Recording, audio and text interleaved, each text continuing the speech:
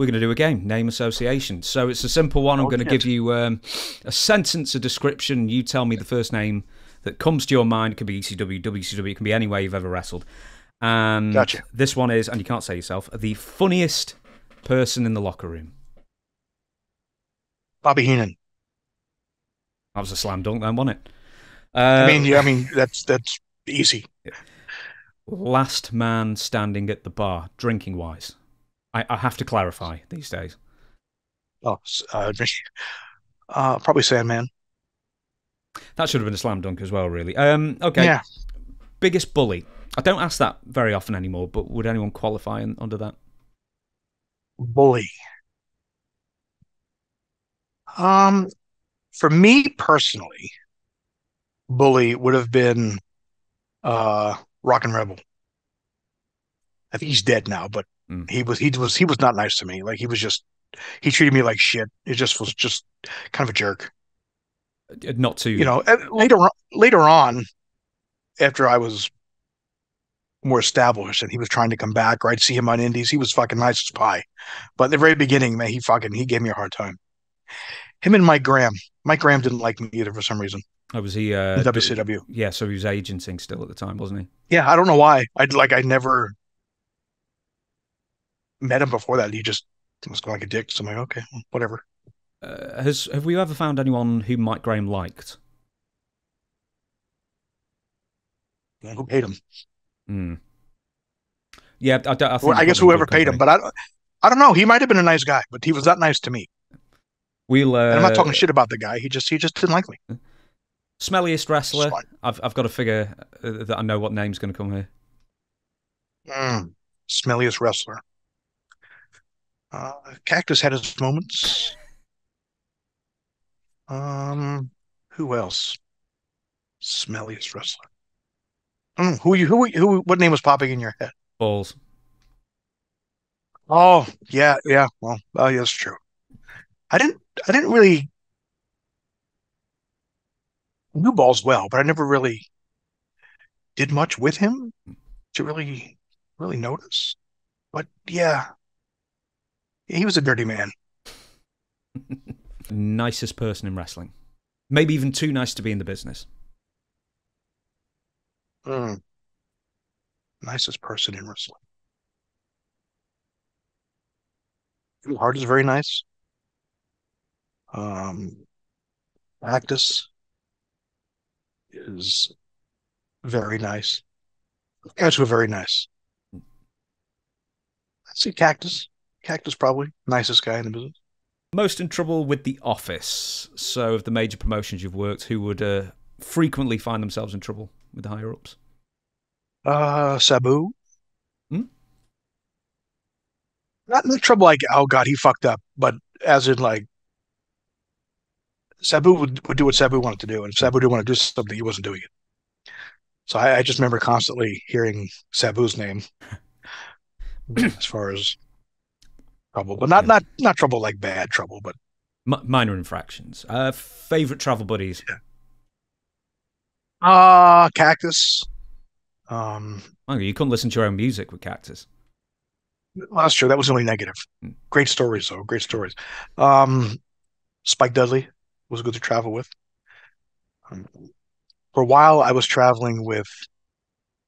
I drove with Taz, Dreamer, Paulie for a while. That was just fucking knowledge central. Those fucking cards just asking questions like you wouldn't believe. And then when we all lived in New York, it was Taz, Bubba, Perry, Saturn, John Kronos, the Eliminators, and me. That was a fucking car ride. My God.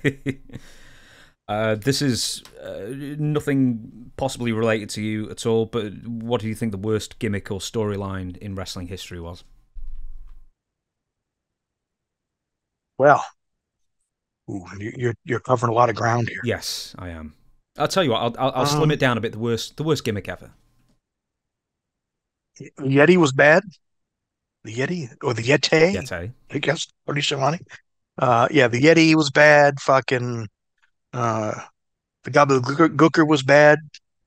I just maybe standalone Gobbledygooker as a mascot wasn't bad, but the fucking build to the Gobbledygooker made it really bad, especially when everybody expected Lex Luger. Um, Santa Claus was the shits.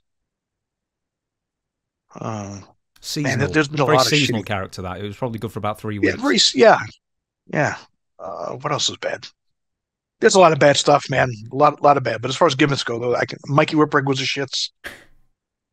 Uh, you don't have to give the number if you don't want to, of course. Best single payoff for an event. So one event, what was your best payoff? Um, well, I could I could say my WCW stuff because from a technically from a per event standpoint, Mm. I made a lot of money per match. But that was guaranteed though as well. So I'm presuming anyway. Yeah. So all my WCW stuff was probably the most single day payoff, and again, guaranteed contract thing. But I had the ECW One Night Stand pay per view. The first one was probably the biggest one. Mm. Let me have a look. The most talented wrestler you ever worked with. Most talented ever. Mm,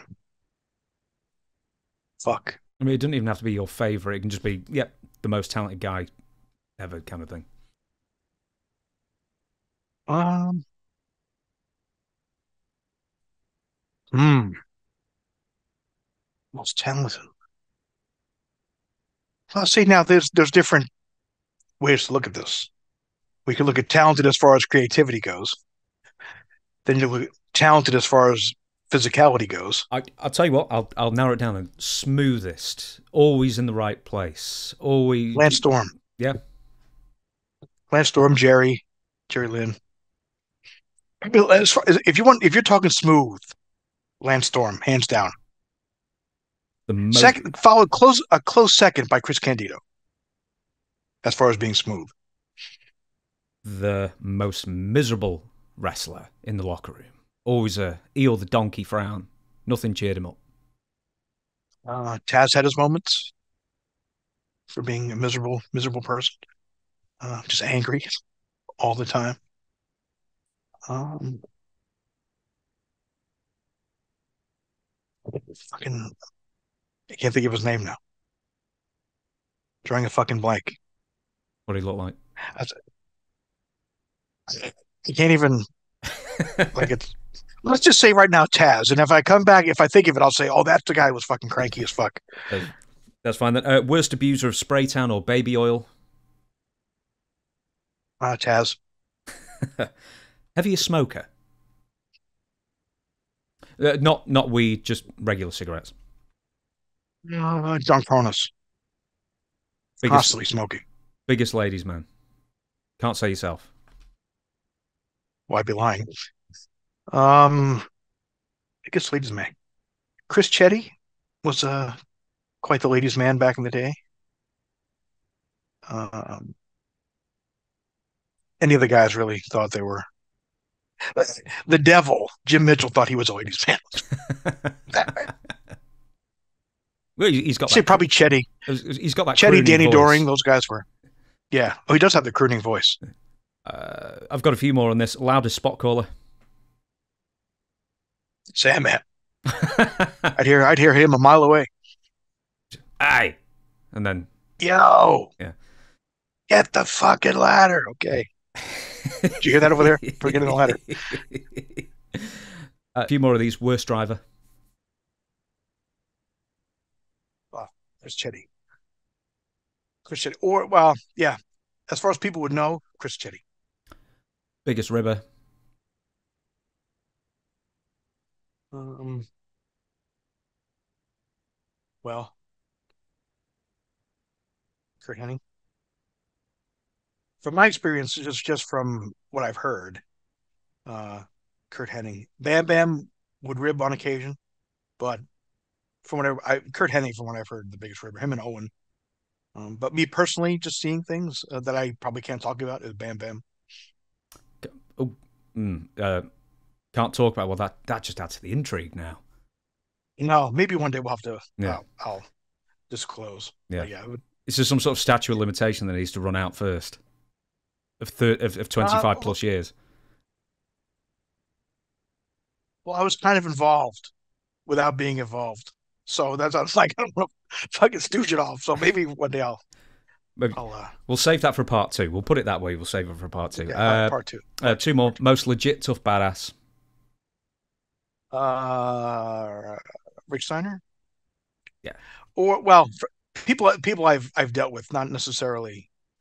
Obviously, Ming Haku is obviously the biggest fucking badass. But um, yeah, Perry Saturn was a badass. Um, Former Army Ranger, badass. I mean, he got shot. He got shot in the face and still fought people off. So yeah, Perry And Saturn, I'd say, is a fucking pretty badass. definitely.